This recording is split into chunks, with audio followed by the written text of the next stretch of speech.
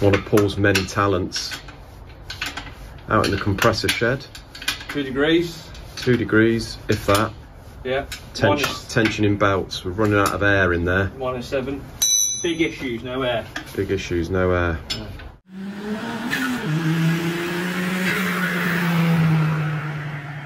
Look at the state of you already, Paul. It's not even. I feel bad. It's not even. It might even Monday lunchtime, is it? It's not even 11 o'clock yet. Right. Moment of truth. Yeah.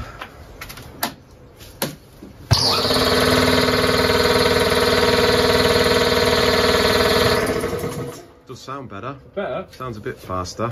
I think we're going to need new belts at some point. Yes, we need new belts. Right, so we're over at Stuart's here, and Isaac, you can see, is putting the engine back together. How's it going, mate? All right? Yeah, not too bad. Just got the manifolds on there. Just got to tighten them up, and then. So the sump's on. Yeah, it's pretty much. I think all that's left is getting the leads on the plugs. Okay. Rocker cover and water pump and this coolant pipe. So the carbs and everything, obviously. Apart from the smoking, the engine come in, it had a slight oil leak, but we think it's from this thing. Is that right? Yeah. From the breather. We've got, new rubber gaskets on there instead of the cork ones. Oh, I see. So yeah, so they should do a better job. Yeah. Yeah. Apart from that, doesn't seem to be any other leaks. Just got to check the clearances and that, and it's all back together. Ideal. Let's hopefully, fingers crossed, does away with any smoking and oil leaks. Right, everyone. So the time has come for me to try and explain how we find out the compression ratio, and we're going to be doing that on this pre-cross flow engine here. So we've worked out that the compression ratio we want to end up with is 11.5 to 1, but we want to find out exactly what the compression ratio is on the engine as it stands or has been put together. So I'm going to do my best, guys. Bear with me. I'm not a teacher. I do find it a little bit difficult, as to some people. You take what you know in here for granted, but when you try to explain it sometimes and you have to think about it, it's a little bit more difficult. And this being I suppose, a bit of a complicated maths equation, I'm going to try and explain to you in simpleman's terms if I can. So I do hope that you understand what I'm going on about. Before we find out what the compression ratio is, before we do the calculations there, we need to find out 3 things. So firstly, on this engine, fortunately, the piston is flat top and it's flush with the block face. So we've got no volume there to add or take away to the overall volume in the cylinder when the piston's on TDC. So the next thing we need to find out is the volume of the head gasket squashed, and we need to find out the volume of the combustion chamber. We also need to find out then the overall capacity of the engine.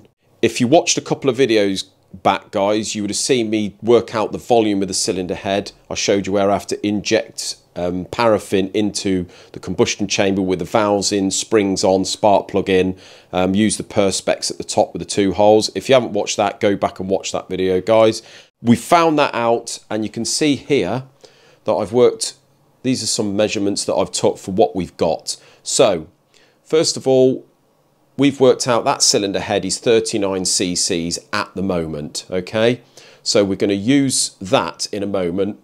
We know that we've got the head gasket diameter here. We need to find the volume of that head gasket. So we've got head gasket is 84 millimeters, but we're going to be using centimeters here. So I've converted everything into centimeters just to do the calculations. So 84 mil is 8.4 centimeters. Okay.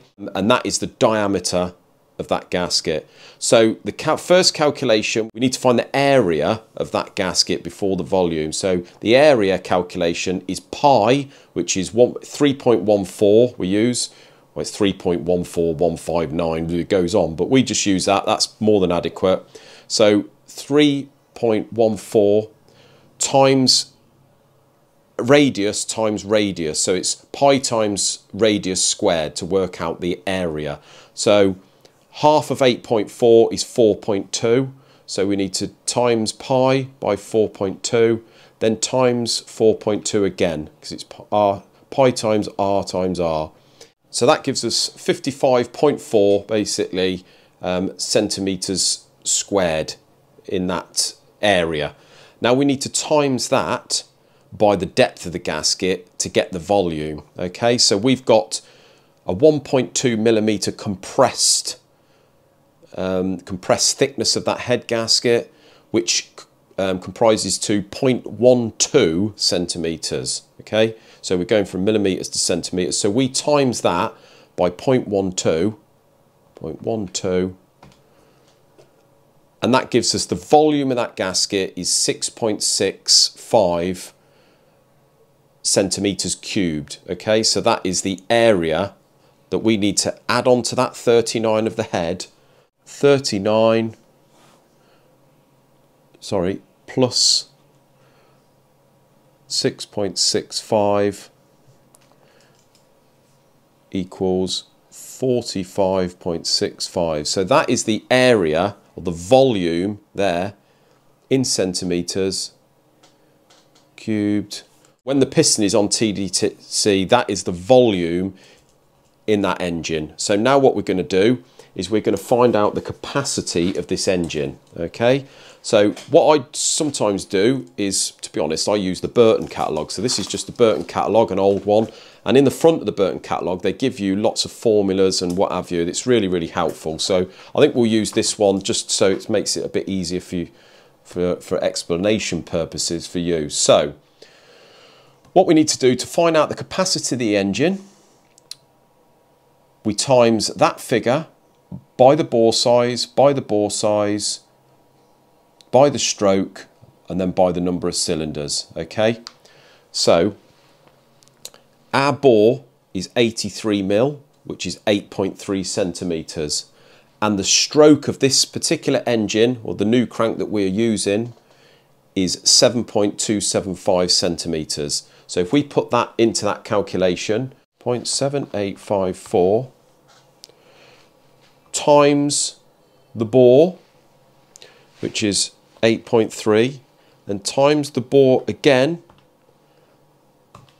then times the stroke, which is 7.275, equals 393.62. If we times that by 4, that gives us the overall cc's of this engine as it is bored out, 1575. So it's gone from 1500 to 1575. Okay, if we divide that again by 4, that gives us the cc of one cylinder, which is 393.62.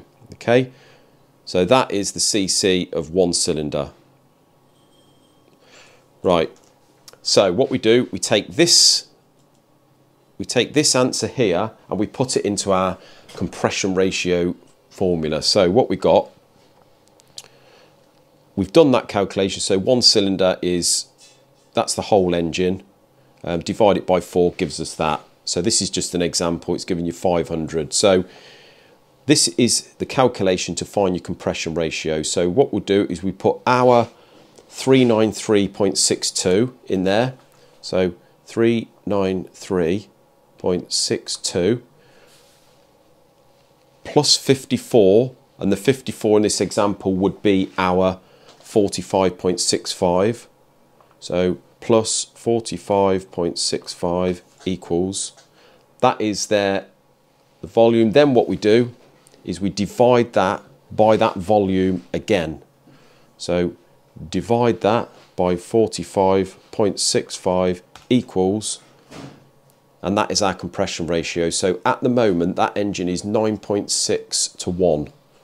Okay, 9.6 to 1 comp ratio. So guys, did you understand that? Not easy to explain, but I hope you did.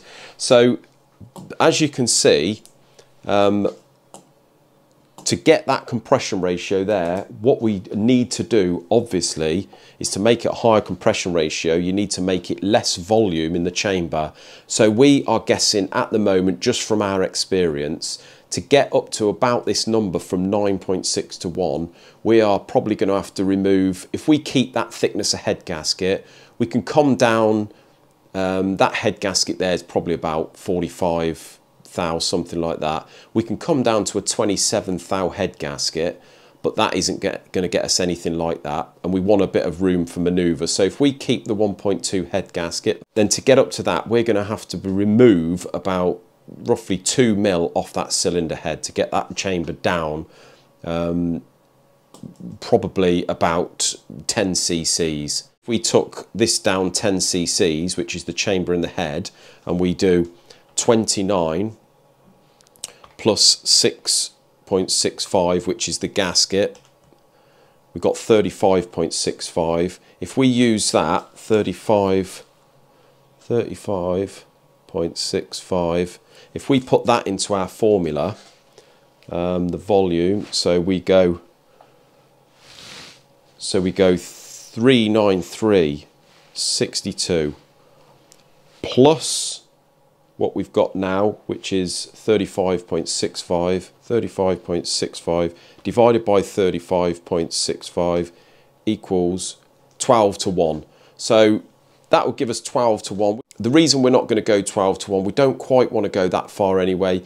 You have to equate for things like rod stretch, things like that. So we're, 11.5 will be ideal.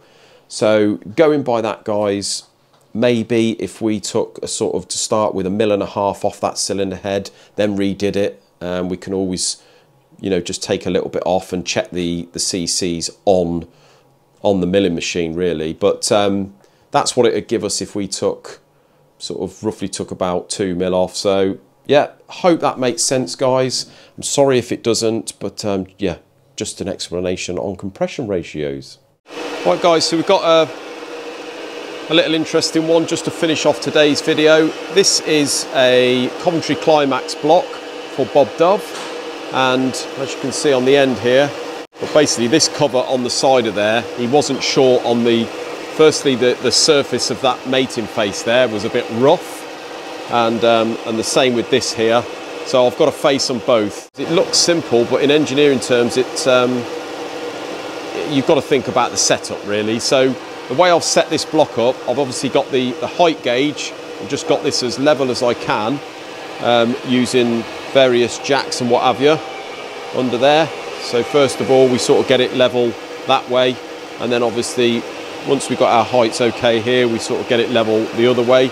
So this is one of my Heath Robinson setups, as I normally say. This one's not too bad because you've got 2 unions underneath which I can hold in a vise. So we've managed to face that successfully. And the face here, I'm just finishing off now. See there, we're removing as little of material as we can. Bear in mind this was fairly level. I've took off about 5 thou off that face there, but the back edge, as you'll see in a moment,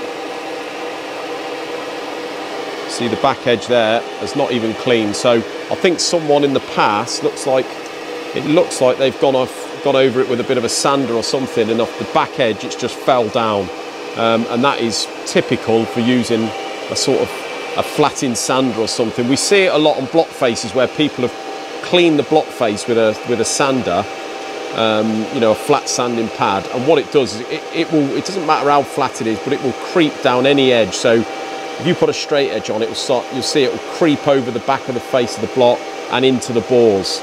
And that's exactly what it looks like it's done here. So we're going to have to take a look, by the looks of it, probably another 5 or so thou off that for that to clean. But yeah, don't use a sander, guys. So there we go, guys. I've had to take about 10 thou off that in the end, but that is all nice and flat now, as is the cover. So hopefully we're going to get no more leaks there. Well, thanks ever so much for watching today's video, guys. I hope that explanation of the compression ratio made sense to you. If it didn't, I'm sorry. But yeah, until Wednesday's video, have a great evening. We'll see you then. Cheers, guys.